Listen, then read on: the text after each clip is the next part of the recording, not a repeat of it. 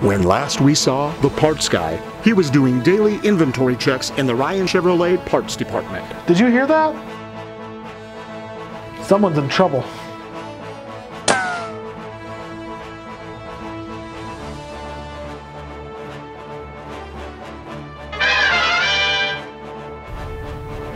I can't believe I did this again. What are you doing? I heard you were in trouble. I'm not in trouble. I'm just having a hard time seeing because of my streaky wipers. Then you were in trouble. Driving with reduced visibility is very dangerous.